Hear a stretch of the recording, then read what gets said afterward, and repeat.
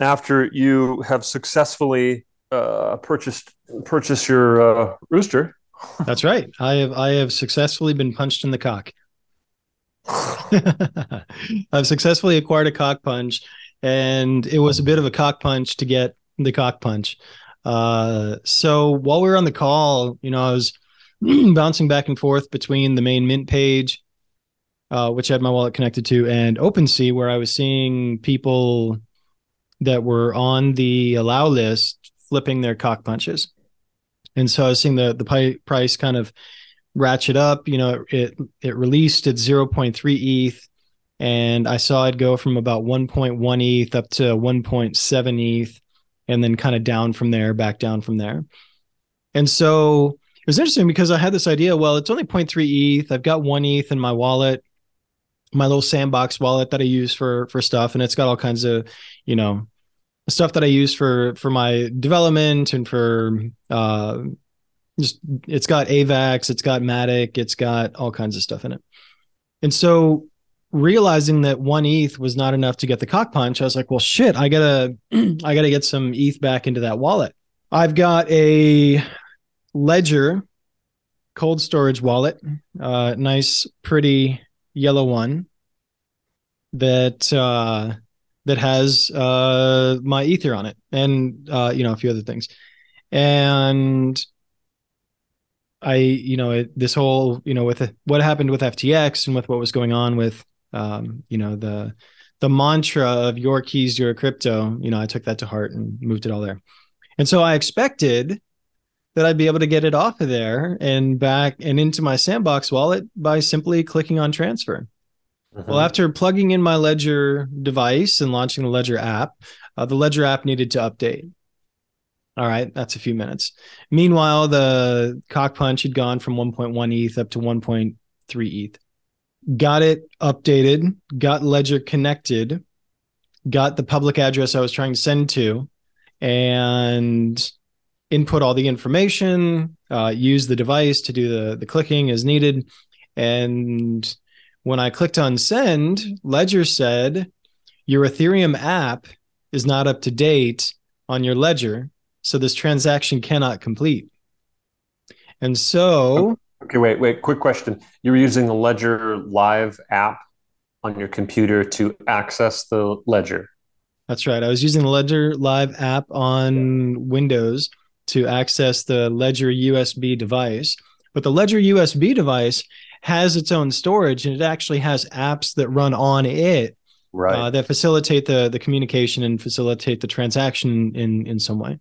And it was the USB device that needed to be updated. And so I clicked into the USB device, and for each of these, you have to re-enter your PIN code every time using this 2-button interface, and it's a bit of an ass whipping. And so fast forward another 10 minutes, I'm on the UI on the Ledger Windows app trying to update the USB device app for the Ethereum network, and I was told I don't have enough space on my Ledger device to update the Ethereum app. Please Not enough. uninstall some apps from your Ledger device. And I look, and Not I've enough only got, memory. Yeah. yeah, out of memory, and I've only got 4 apps installed. I've got, like 10% of the storage is still available, but that wasn't enough to do the update. And my concern was if I delete an app, that I'm going to lose that crypto. Yeah. Right. Now, I should have known better. I'm an engineer. I should understand this stuff. The device stores your private key, and all your public key info, everything else is derived from your private key. And so deleting an app from your device doesn't delete your ownership of that crypto. It's still on the blockchain. In fact, it doesn't impact it at all. It doesn't even impact the front end UI, as I later came to find out through going through this. The Ledger Live app on Windows still shows your full portfolio of everything that it had associated with it. It's just your Yeah. USB key is not outfit and ready to conduct transactions until you put the app on the USB key itself to allow for that collaborative execution of transactions, authentication of transactions on the blockchain. I have a quick question. Mm-hmm. Sorry to interrupt, but the information that's stored on a blockchain is not necessarily, I mean, the crypto itself is literally that private key. Like that is the crypto. It, No. it, no. Okay. So then, okay, great. Great that I'm asking these stupid questions Mhm. because there are going to be plenty of people out there that are having trouble with this too.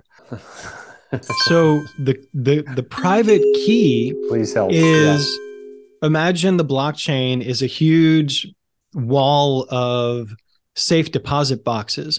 The safe deposit boxes have their content, and they can receive currency, they can receive things into the box, kind of through the backside by the, as if it were a locked mailbox. Maybe that's a better analogy. Is it's like a locked mailbox. It's at a a postal annex or one of these PO box Yeah. locations. And so on the back end, your private security box, your private safety deposit box can have things deposited into it. Um, but in order to get anything out of it, you need your key to unlock the box. So the box is persistent. The box, the container, and what's in the container is on the blockchain. Your private key is what allows you to open the box and access the contents. And so the ledger device holds the private key that's used to unlock the box. But even by deleting an app, even by, destroying the key itself and not being able to recover your private key, that box, that container exists on the blockchain. It's just you need the key, almost like you need a physical key in the real world to access your safe deposit box. You need this digital private key in order to access your blockchain box. And so, Okay. does that But help? this is where I get a little confused Mm-hmm. because every cryptocurrency can be sliced and diced, and Ethereum and a Bitcoin can Mm-hmm. be sliced and diced into smaller and smaller pieces, right? You can buy 0.00007 of a Bitcoin. Mm-hmm. So it's not the coin itself that is the immutable object. Mm-hmm. Then I'm then your safety deposit box where you're holding assets, Mm-hmm. how does one of those boxes get created in the first place? Mm. Because there are an infinite number of boxes that could be created. Mm-hmm.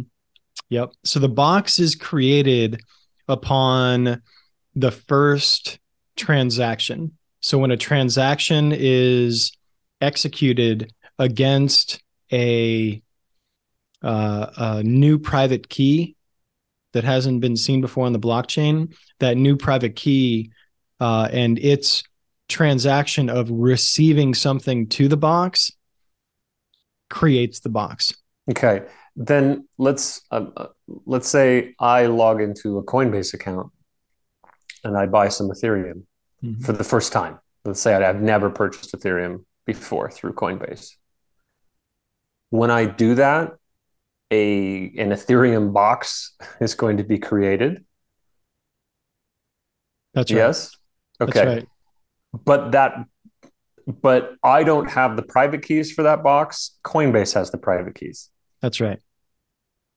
I have a login to get access to my account, but it's not the same as having those private keys That's right. to the box. Coinbase Okay. has the private key. So it's almost like you are contracting Coinbase to be your go-between to actually go in and out of your box on the Got it. blockchain on your Okay. behalf using Okay. something that's called a custodial wallet. They have Yeah. custody.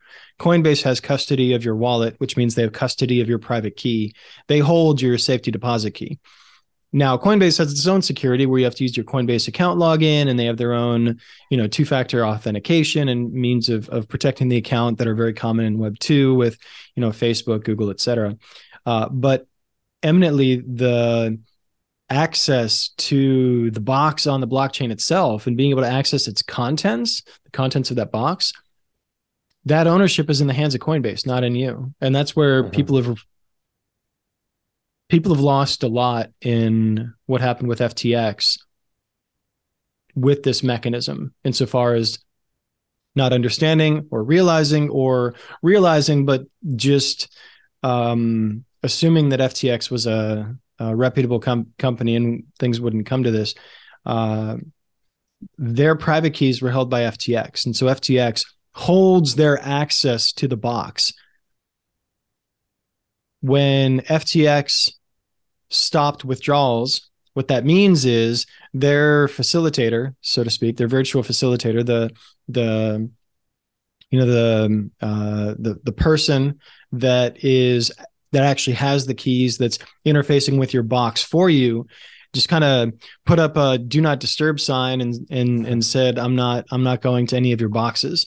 And so even though you had access to the FTX user interface and portal and all of the associated information about your account, you couldn't access your own funds. You couldn't access your own security box because you didn't have the private key. They did. And the way that this, go ahead, sorry. That's the downside of centralization and centralized authorities that maintain that ownership. The upside is they protect it. Like no one's Tim Ferriss talks about wrench attacks. Wrench attacks are when someone threatens an individual with physical violence to give them something. And so, for me, based on my crypto holdings, I don't think are enough to warrant this, but based on how I have it set up, hypothetically, someone could come and threaten my life, which I would hand over the keys because there's not that much in them, and it's not worth my life for it. But the advantage to a centralization like FTX is no one's going to go to them with a wrench attack to try and get access to your funds, or they should have protections to better hold it. Is the argument for a centralized authority? They know how to store that stuff. They've been, they have security teams, developers, et cetera. But the downside is they can restrict your access to your box on the blockchain. And so by not having your own key, you can get locked out. The way that this differs from, say, a physical safety deposit box is that a bank robber, could break into the bank through the main doors, get through the vault, and then take a crowbar to your safety deposit box and open the damn thing up and get access to it. Like it's certainly that's a lot of protection and security that they'd have to get through. Mm-hmm. Or they could do kind of I'm going to kill your family to the bank manager and kind of force them to, unlock everything basically. Yep. In this case, so you as a user could technically lose your key to the safety deposit box, and chances are the bank has some sort of master key mechanism and can get into your box, or at the very least, cut it open with a blowtorch. That's right. But that can't be done in crypto. If the key is lost, it's lost forever, and there's no way to break into the blockchain safety deposit box. That's right. There's no back door. There's no blowtorch. Yeah. And so it's more strongly protected and more impetus on the user to have their key. Now, kind of a flip side of that, with a safety deposit box, you physically have to go to your bank to extract its contents. With the blockchain, you can do it from anywhere, and in fact, from any computer. And in fact, I'll go a step further and say this hardware key lets me remember a limited amount of information, in this case, like a PIN code and a password. And with that, it allows me to access the private key that's stored on the device, which is then used to sign transactions or to unlock my safety deposit box. But that private key, when I set up this device, the device provided 24 words that were used as the seed phrase to create that private key. And those 24 words are just as powerful as the device or the key itself. And in fact, if you're in a war-torn country and you need to escape with your money, you don't need to run to the local safety deposit box to access your funds. If you write a song, sing a song to yourself of those 24 words and remember those 24 words, you don't need to smuggle anything. All you need is your memory. You get out of the country into a country that has has internet connection, the ability to access the blockchain, and you can access your safety deposit box from anywhere in the world with those 24 words. And so those are some of the trade-offs, as far as you've got global availability with information that you could commit to a song or commit to memory in times of need. But if you lose those 24 words or forget them, or you lose the key itself, it's locked forever. It's that box, the contents will remain in there. Whatever is in there is going to stay there until someone unlocks it. And there's no way to unlock it. There's no back door other than the private key. And this brings me to Bitcoin. There are a number of Bitcoin safety deposit boxes with vast amounts of wealth in them that people believe are lost for all time, right? Yeah. I read a story last year about an individual in the UK who was rifling through their local garbage dump to find hard drives, find a hard drive that he had discarded some amount of time before that had some Bitcoin on it, because the Bitcoin at that point was worth millions of dollars, versus when he had acquired the Bitcoin, it was worth, tens or hundreds of dollars. Pennies. Yeah, for pennies. Yeah, I saw another article. Someone was paid, it's either 100 or 1,000. I mean, orders of magnitude, but even call it 100 Bitcoin to bring someone else a pizza. Right. I'll pay you 100. I'll pay you 100 Bitcoin for a pizza, because that was worth like $10 at the time. Yeah. And you look now and. Sure. Yeah. Now what's 17,000, $1.7 million to deliver a pizza? Yeah. Am I calculating that correctly? Yeah. Mm-hmm. Yep. Yeah, kind of crazy. So I find it ridiculous, and also it really puts into perspective how early cryptocurrency and blockchain adoption really is, because I've been at this in a while doing some investing. Early on, it was a lot of just dabbling in small projects and putting $200 here, $500 there, just that kind of thing, like almost close enough to gambling. It certainly is speculation investing, even though I was looking into the projects and the teams and what was the novel thing that they were doing. It wasn't just some, also ran, meme coin or something like that. And yet here I am still not fully grasping and we're talking in analogies, right? We're not talking in the true coding of all of this. So it's like this is just a crazy ass onion of complexity. And every time you peel some back, you get to understand it a little bit more, and yet there are always more and more layers to peel back and figure out. So I say that, so if anyone is, of course, watching this, that if you feel like either you've missed out or there's just no way, it's too complex and you're never going to figure it out. It's like, well, truly, if you wait to get started till you have everything figured out, you will never start. Whether that's getting into crypto for a job, or just figuring out how to invest in or play in the world of NFTs and investing in cryptocurrencies and all that. So it's, even for those of us who've been around a while, there are aspects like gaps in my knowledge. Now back to your difficulties with the software, because I derailed you a little bit. You were at the point of saying you should have known better. Yeah, so I should have known better that the private key is all that was needed for the apps, and that I didn't have to fret uninstalling the app. And so I went through a different route. I ended up transferring some funds on Coinbase and getting myself some more Ethereum from Coinbase that I sent to my little sandbox MetaMask wallet. And then I used that to purchase a COCKPUNCH for, it was 1.3 something, or about 1.4 Ether. Yeah. And so I now have a COCKPUNCH. But I had to go through this centralized finance route because my currency was locked inside this USB key that required software updates. Now, after getting the cock punch and the smoke had cleared and I was able to kind of focus, okay, let me update this device and figure out what's going on. I noticed I had Dogecoin on this key, and I have a Trezor that has Dogecoin on it also. And so I was like, well, shoot. So I'll just I'll move the Dogecoin over. I'll transfer it from the ledger to the Trezor.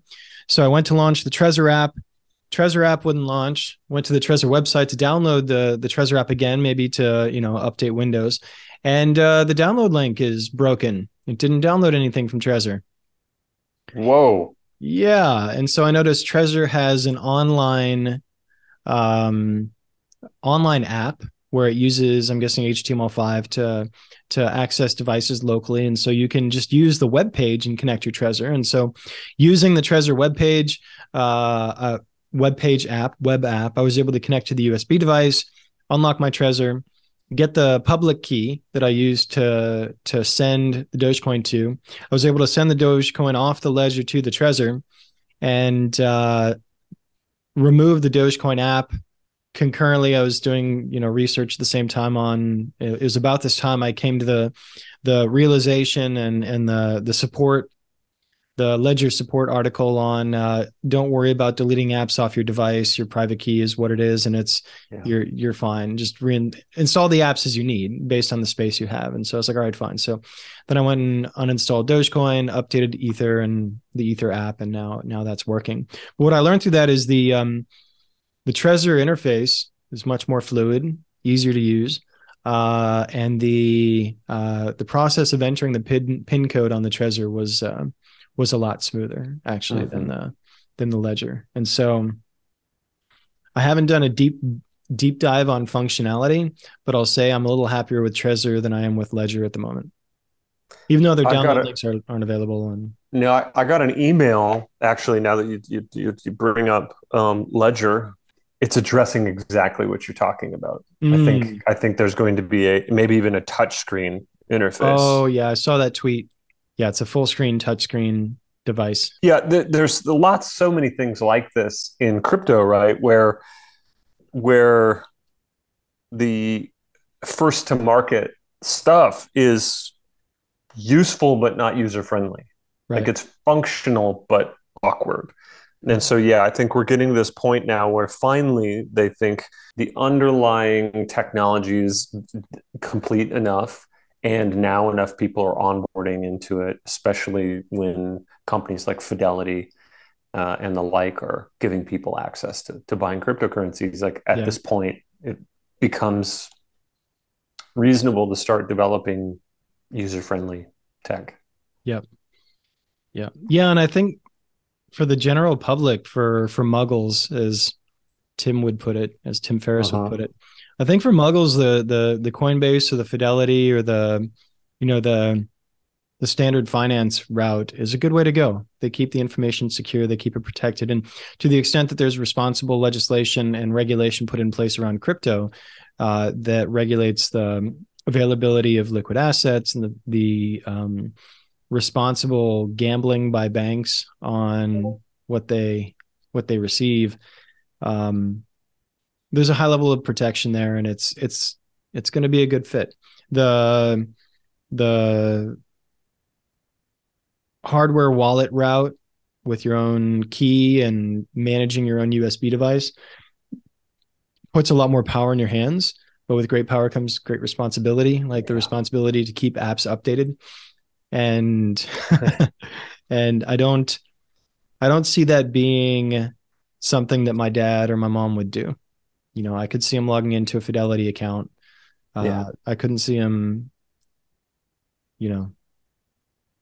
working with one of these USB devices, at least not yet. But I have resistance to it, right? I mean, I purchased the Nano S, the Ledger Nano S, and I started the process and never completed the process years ago. And I just have this device. And now I purchased 2 new ones that are a bit easier to use and can store a lot more different coins on them. Mm-hmm. Right? The original one that I had was up to 3, which just not nearly enough for the kind of strange pepper shot kind of shotgun approach I have to cryptocurrency investing. Mm-hmm. But yeah, I mean, look, I'm a techie. I have engineering and science degrees. Like, what do you? Of Yeah. course, your mom and dad aren't going to do it if people like me are still having that kind of resistance. Yeah. Oh, I was thinking the on the cock punch purchase, it should be said that you bought it on the secondary market even before the full original mint had completed. So there were 5,555 unique cock punches. Mm-hmm. And I think there were 300 or so left by the time that you were making your purchase on the secondary market. You were going through OpenSea, if I'm understanding that correctly. That's right. So someone had purchased, multiple people had purchased them upon their first mint. They were on the allow list to buy it at 0.3 ETH, and they immediately were posting it on a marketplace for sale. And you were able to get it at around 1.3, 1.4, something like that. From 0.3 to 1.2 is quadruple, right? Almost 1.5 it got up to. And then interestingly, if you look now, the floor price is 1.36. So it's actually gone down a little bit since I bought it. Yeah.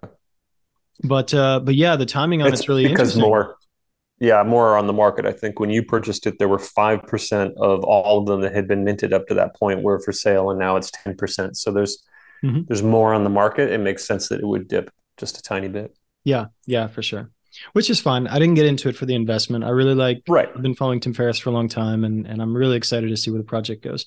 But I think the timeline that you started outline is interesting insofar as I was not on the allow list, and so when I connected my wallet, because I was not on the allow list and I was not on the wait list, it had a countdown timer saying 2 hours, hour and 45 minutes, hour and 30. Like I was watching the the counter timer count down, and as I was watching it count down, it had flipped from the allow list to the watch list, and like they were selling out. Like it was, and that's the other crazy thing too, is when I started trying to buy before getting into all of this, you know, trying to move ether around into my little sandbox account, it went from 5,555 available down to like 1,500 available within 30 minutes.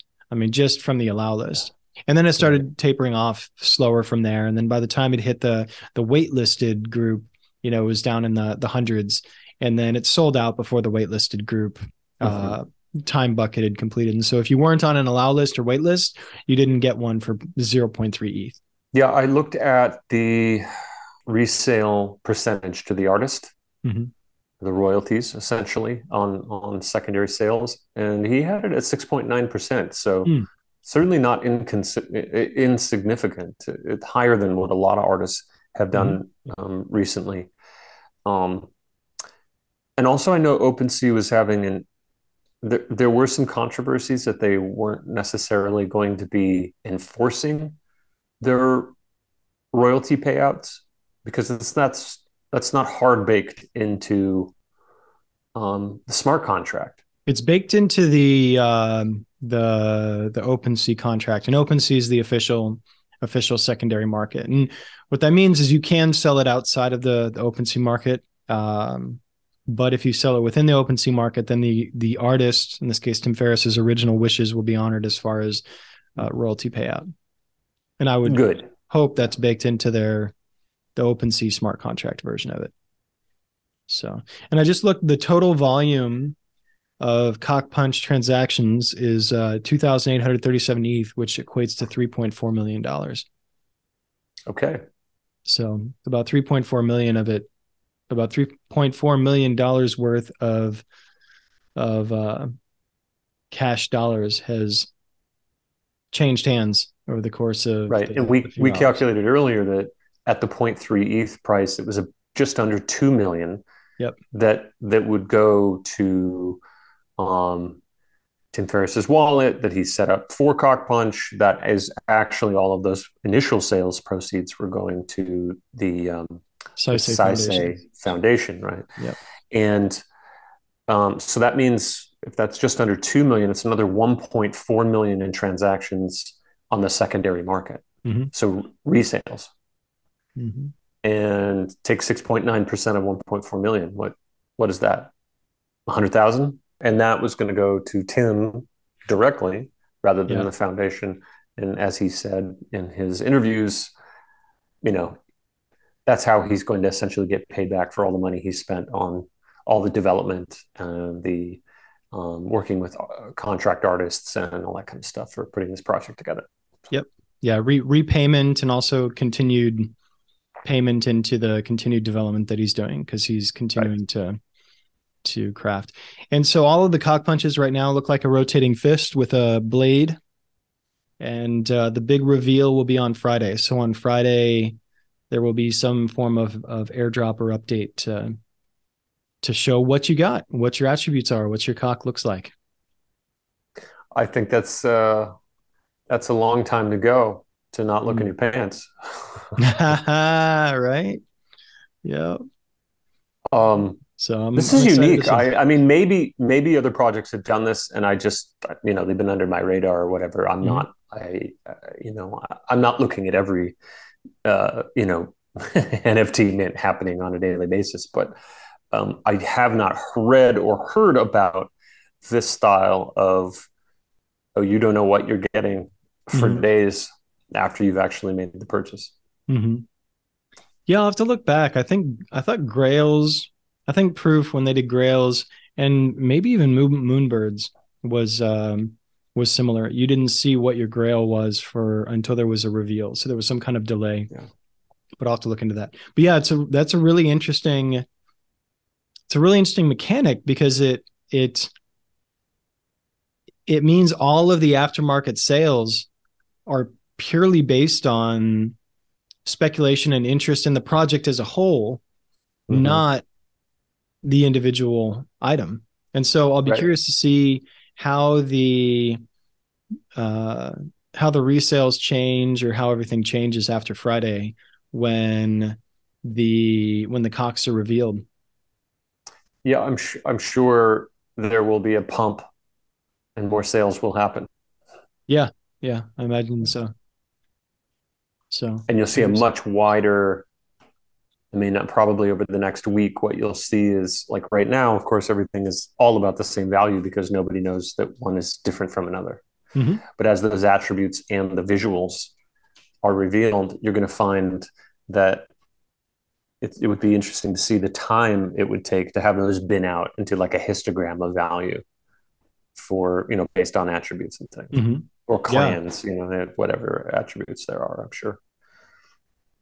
He did have a new image that I hadn't seen before. Initially there was just the really brawny COCKPUNCH was the only image that I had ever seen. And there were a lot of close-ups of aspects of it or whatever. But now today on the mint page, that he had updated it with a second image.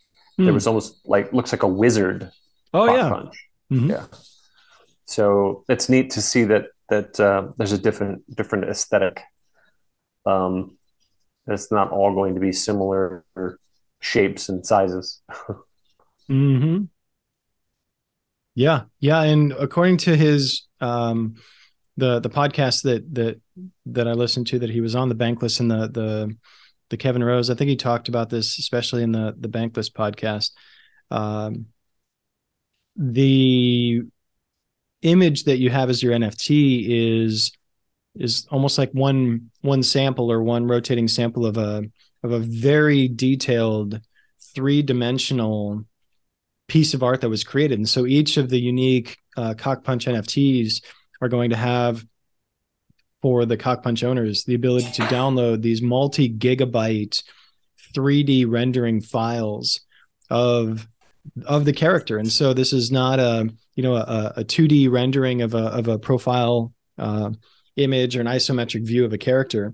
There is a full 3D rendering of every aspect of the character, down to intricate detail of accessories and styles and every aspect of the character. And so That's really cool. It would seem to me that unless the 3D environment probably doesn't have this, but the way that the images look, the few that he's put out there, there's a lighting schematic within the environment that he initially took these that he designed. But it would seem to me with a 3D model, if you're being given the actual model, you'd be able to bring it into your own environment and light it however you saw fit, or use lenses of different types, because long lenses, short lenses give a different perspective. It's like right now I'm using a very wide lens in my camera view, and so you get really close or whatever, and it makes my nose look super big and all of that. Whereas a lens that kind of foreshortens, it really compresses an image, would give you a completely different view. Like I think that's pretty neat, novel. Yeah, for sure. Yeah, especially if you can directly import into Blender or into Unity or into Unreal, into any of these desktop editors of 3D files. Yeah, you can then tweak it and do those sorts of manipulations as far as different lighting filters, perspectives, et cetera, et cetera. Seems like it wouldn't be too big of a stretch to go from having that 3D file to being able to create a skin for your game that is your Cock Punch.